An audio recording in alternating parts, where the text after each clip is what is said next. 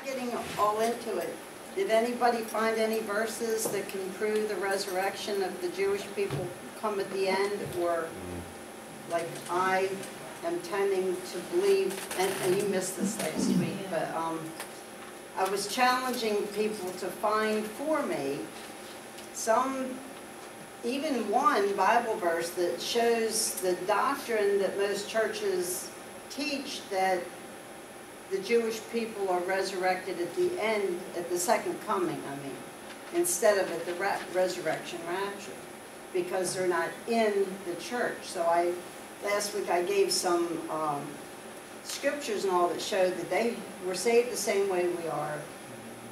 They had the Holy Spirit, and they're not to be made complete without us. So why do we believe, or why do they believe that the Jewish people aren't resurrected until the end, at the second coming?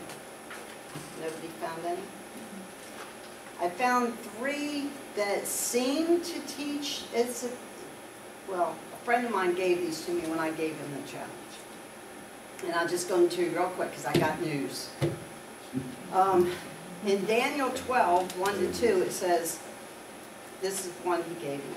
At that time, Michael, the great prince who protects your people, will arise. There will be a time of distress such as not has happened from the beginning of nations until then. But at that time, your people, what is that talking about? It's talking about the Great Tribulation. So that's towards the end, towards the second coming. But at that time, your people, everyone whose name is found written in the book, will be delivered. And it goes right into verse 2. Multitudes who sleep in the dust of the earth will awake, some to everlasting life, others to shame and everlasting contempt. Well, to me, that doesn't prove it, because it's talking about the Great Tribulation. And it says, but at that time your people, everyone whose name is found written in the book, will be delivered. Delivered, not resurrected. Delivered from what? Delivered from the Great Tribulation, whose names were found written in the book, to go into the kingdom. That's how I see it. And because and I believe that also because he goes right in, Jesus goes right in, or Gabriel, goes right into the second verse, multitudes who sleep in the dust of the earth and awake, some to everlasting life, some to shame and contempt. That doesn't happen at the second coming. That goes right into the end of the millennial reign of Christ, when everyone then is resurrected, the second death. Some will go into life that live throughout the millennial reign, that stay true and had faith in Christ, and others to shame and everlasting contempt, the second death. That was it. So to me, that verse didn't prove that they're resurrected at the end of the trib. Another one he said was Isaiah 26:19. But your dead will live, Lord, their bodies will rise. Let those who dwell in the dust wake up and shout for joy. Your dew is like the dew of the morning. The earth will give birth to her dead. It doesn't tell me when. There's no timing in that. And Ezekiel 37:13-14.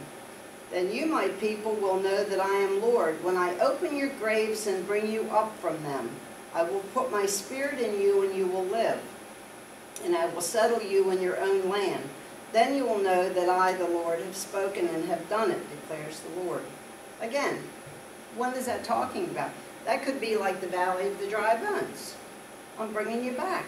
I'm going to put my spirit in you. You're going to live. You're going to be back in your land. So those three didn't prove anything. And they're the ones mostly used to prove that. And then I thought, because I won the debate, prove all things, hold fast to that which is good. 1 Thessalonians. So prove it, So now the news, and I have I know last week Mindy told me I went way too long, gave too much information all at once, but I was trying to catch up in Matthew to that verse 30 to get that out of the way so I could go into the fig tree. And I have a couple of verses tonight that I want to give to you after the news, but I'm not going to go into a big long thing, but we got to get to it because it's really interesting. So here's the news. As mentioned last week, we're seeing that Russian President Vladimir Putin is signaling a major... Yeah, Vladimir Putin. I'm going to go on YouTube. Yeah. Of course, every week They you're got on to YouTube. file that thick on me. That's all right, they already do. Yeah. He's signaling a major international move that could shift the focus off of Iran's nuclear threat and place enormous international focus and pressure on the state of Israel to disclose and dismantle its own strategic weapons. They started that's his doing that. goal. This will effectively serve to isolate Israel even further. For we know that Israel must be alone in order for the focus to turn back to none other than God, Yahweh, in an old covenant relationship. So whatever it looks like he's doing, it's coming right along God's pathway. Not that God is causing all the problems. God knew what was going to happen, and this is all outlined as his foreknowledge of what was going to happen. So we can see and understand that. Okay, another bit of news. One Israeli newspaper called the Ma'ariv Daily, which can, it's not like the Jerusalem Post or the Haaretz, but I read their stuff, which can either, the Ma'ariv can either be a Jewish prayer service, and its other meaning is dictionary, or learning source, and that's why they call it the Ma'ariv, a little bit Hebrew.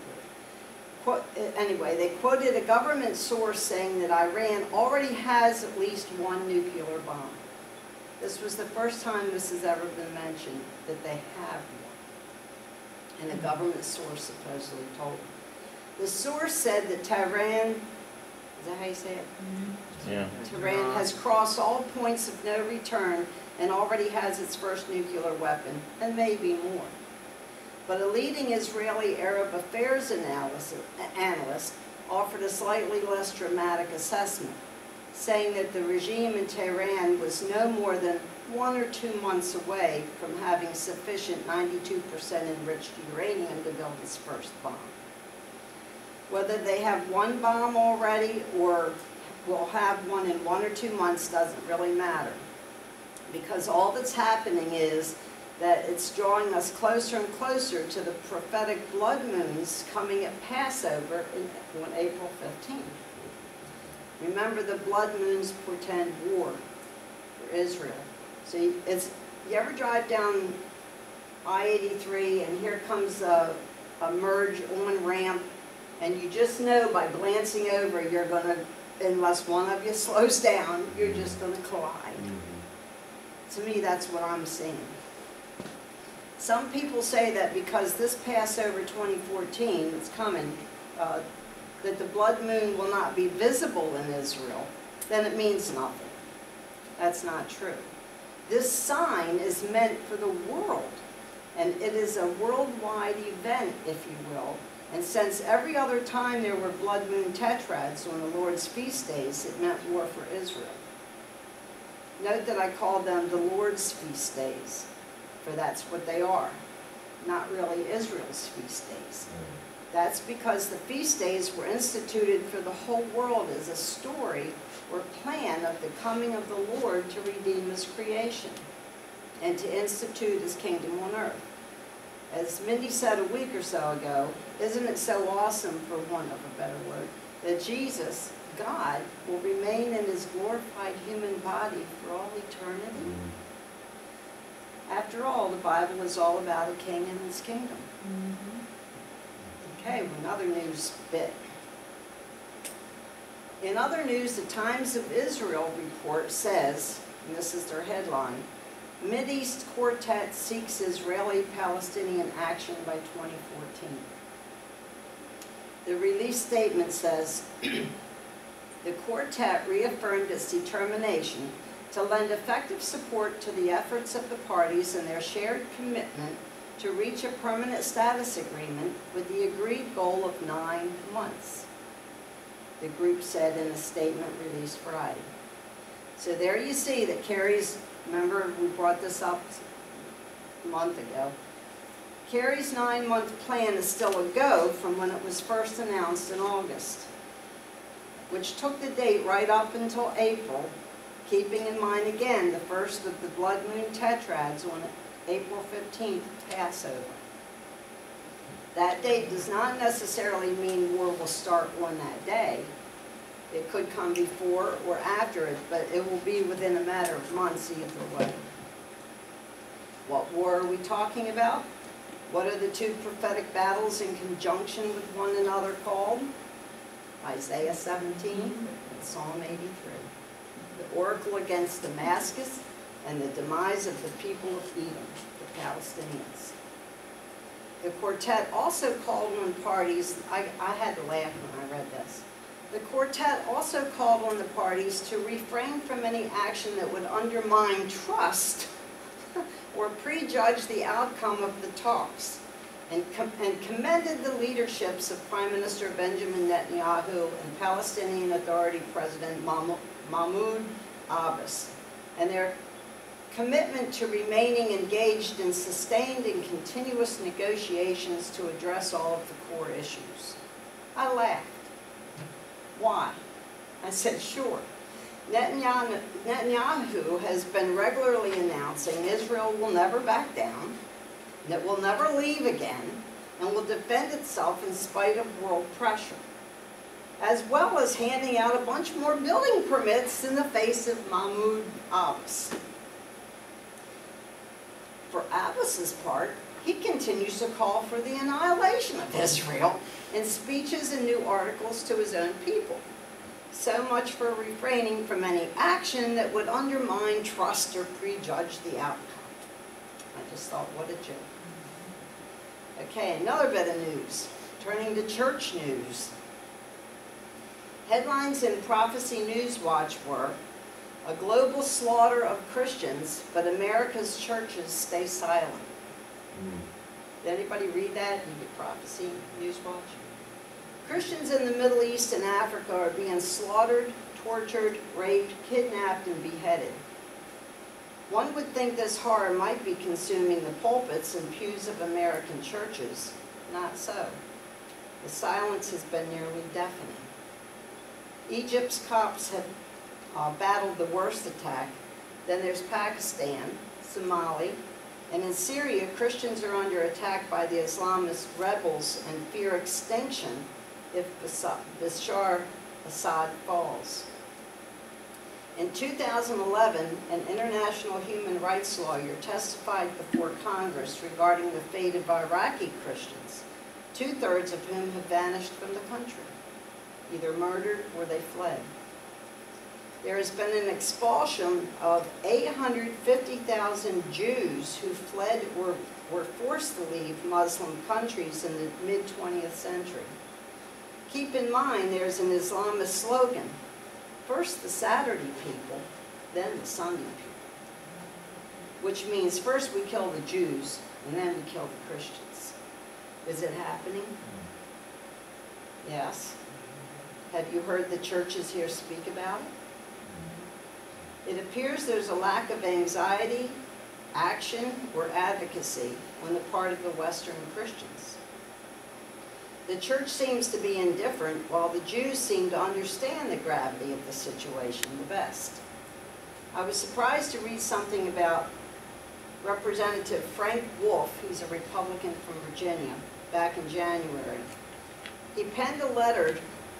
This is a congressman now. I give him a lot of credit. He penned a letter to 300 Catholic and Protestant leaders complaining about their lack of engagement. He said, "Can you, as a leader in the church, help?" he wrote. "Are you pained by these accounts of persecution? Will you use your sphere of influence to raise the profile of this issue, be it through a sermon, writing, or a media interview?" Can you imagine a congressman taking this upon himself? Too bad there aren't more like him. But even so, there have been far too responses. Representative Wolf and Representative Anna Eshoo, who's a Democrat, surprisingly, from California, sponsored legislation last year to create a special envoy at the State Department to advocate for religious minorities in the Middle East and South Central Asia. It passed in the House overwhelmingly, but died in the Senate. Imagine the difference an outcry from constituents might have made. The legislation was reintroduced in January and again passed the House easily.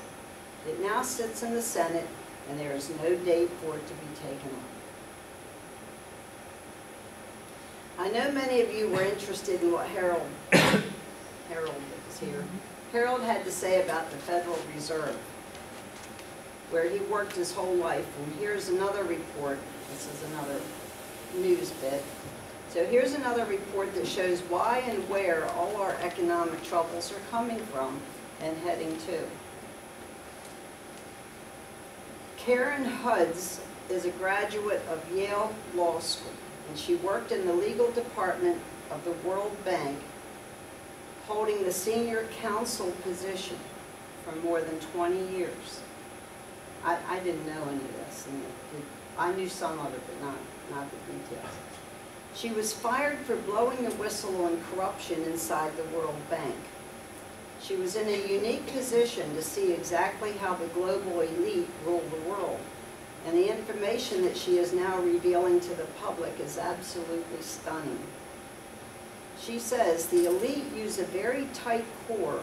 You'll see right through this when you hear this. The elite use a very tight core of financial institutions and mega corporations to dominate the planet. The goal is control. They want all of us enslaved to debt. They want all of our governments enslaved to debt. And they want all of our politicians addicted to the huge financial contributions that they funnel into their campaigns. So why, don't this tell you why nobody's doing anything? Our government is shut down. And as far as the coming crisis over the budget ceiling, passing that or not, and that our country will go into default, that's not going to happen. Debt ceiling. Debt ceiling. That's not going to happen because there is no debt ceiling. There never was. Yeah. Or else we wouldn't be in the trillions of dollars of debt now. Yeah. It's not going to happen. It's all this misinformation being fed into you to keep you in fear constantly and to control you from it. Anyway, I got off myself. Okay. She says the global financial system is dominated by a small group of corrupt, power-hungry figures centered around the privately owned U.S. Federal Reserve. Oh, man. Well, now, Harold knows some of those people in there. And the stories that he's told me when we're walking around Israel and all, I hear all this Federal Reserve stuff all the time. And he being a Christian, saw through a lot of the stuff that was going on, and even though he worked there all his life, he had the reputation that he did not approve or he did not put up with, or he was one of the vice presidents in bonds and stuff like that, he said. But he said it was a horror story of, he stuck to what the administrative things were that he had to do. But he knew about some of the stuff that was going on behind the scenes. He had to do that to keep his job. I said, did you do anything bad? And he went, no. Of course not. Well, the position he was in, from what he's told me and everything over the years, he wasn't in a position to be calling or to making, the decisions and stuff. He just worked selling and buying bonds. Are you talking about Harold? Yeah. Okay, Karen Hudds, the person I'm talking about, oh, I already said that. The elite also own all of the big media companies, no surprise there, and uses them to cover up its crimes. But they don't just control the media and mega corporations. They also dominate the unelected, unaccountable organizations that control the finances of virtually every nation on the face of the planet. The World Bank, the IMF, you know what the IMF is? The International Money Fund. And central banks such as the Federal Reserve literally control the creation and the flow of money worldwide. Isn't this a setup for the... Well, it's a setup for the New World Order. It sure is. It's exactly what it is. It's exactly what it is. And it started a long time ago. Started back in Roosevelt's time, Yep. because he said we have nothing to fear but fear Well, itself. even before That's that. what they were talking about Yeah. back then, in That's why they 1945. killed Kennedy. Oh, yeah. Kennedy's last speech, Yeah. our government has been hijacked by an elite group of bankers. Boom. He was Boom, he was gone. Yeah, Yep. yeah, he was shot. And That was one of his More of this last is- things that he said in public. One of his last speeches. Our country has been hijacked by an elite group of bankers. Those were his words. Yeah. Who And said he was that? dead. Who, Kennedy? Kennedy, Oh, yeah. JFK. Wow. Yep. They were against the mafia. Well, Kennedy was Catholic. That meant he was not a Mason. No, he was the No. first And the Catholic Masons are president. the Illuminati. Right. Yeah. And I'm not saying every Mason in every little town and little blue lodge, they call them, are bad. They're not. They do community work like the Lions and the Yeah, but it's their, Moose and the, I mean, you name it. And these people don't know what's going on. It's a front. George Washington was a Mason. Yes. All the presidents after him. Yeah. And they every one did, of them. and everyone that's been a Mason that's become president goes through the little corn and wine ceremony. We'll talk about that after we turn off the YouTube video, because I have some things I want to add, not public Okay, consumption. and I do have a video I would like to just not even talk 1 week soon and play it for you about that subject. You hear that, YouTube viewers? You have to come in person to hear the good stuff. Yeah. So, so they're controlling everything, the flow of money, and you know, the Federal Reserve, I always thought that was part of the government. It's privately owned. No, Now, that, there's a little thing in there that says that the government has control over the Federal Reserve, but they don't really. They don't. So, at the apex of this, it gets better. yeah. Or worse, however you look at it. At the apex of this system is the Bank for International Settlements. Have you ever heard of that? Yes. This central bank of the world is literally immune to the laws of all national governments. It is an immensely powerful international organization that most people have never even heard of.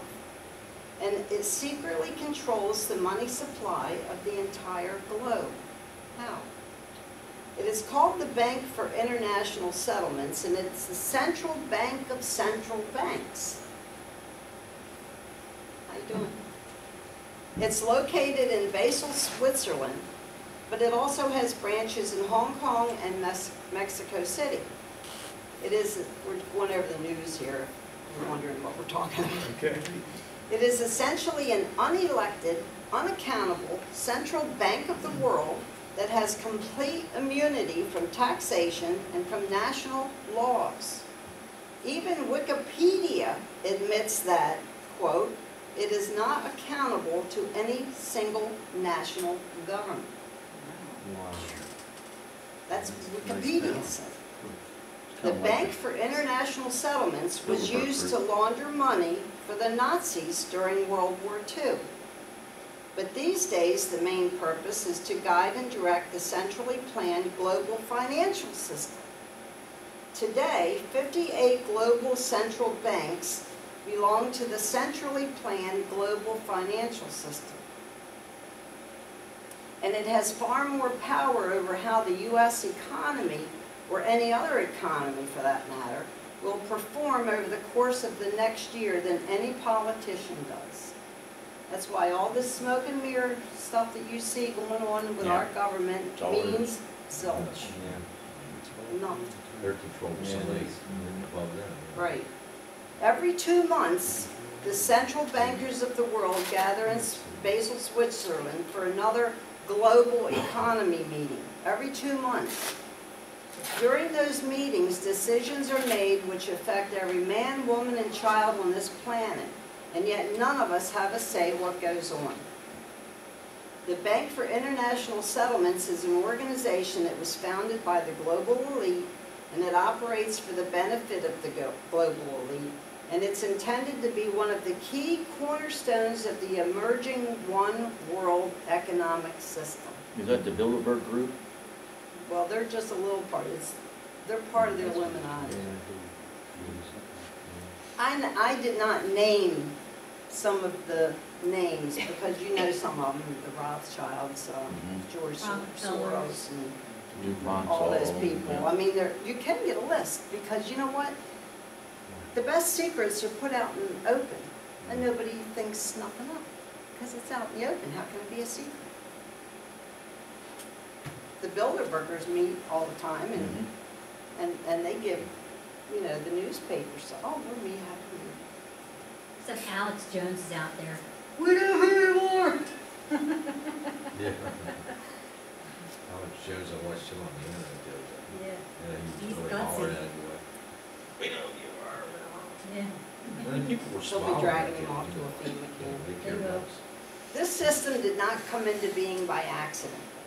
In fact, the global elite have been developing this system for a very long time. Can anyone say Illuminati? With the aim to creating a world system of financial control in private hands, able to dominate the political system of each country and the economy of the world as a whole, and to be controlled by the central banks of the world, acting in concert by secret agreements and frequent private meetings and conferences. The Bank for International Settlements exists to systematically transfer the wealth of the world out of our hands and into the hands of the global elite. So how does that translate for us right now? First of all, that's exactly what we have today. That's what's going on today. The goal is control. But most people have no idea that this is happening because the global elite control what we see and hear and think about. Today there are just 6 giant media corporations that control more than 90% of the news and entertainment that you watch on your television in the United States. CNN. Oh, CNN.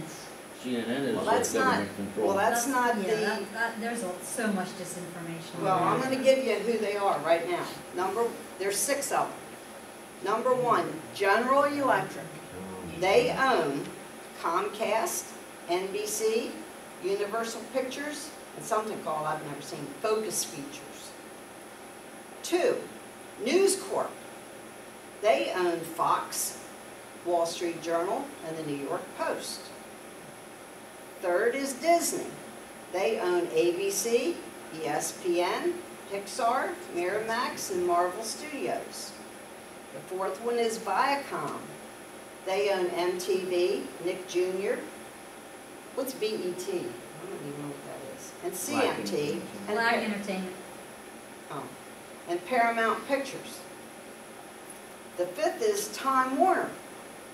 They own CNN, HBO, Time, and Warner Brothers. Yeah, well, Yeah, I didn't even have that on here. And 6th, CBS. They own Showtime, Smithsonian Channel, NFL.com, Jeopardy, and 60 Minutes.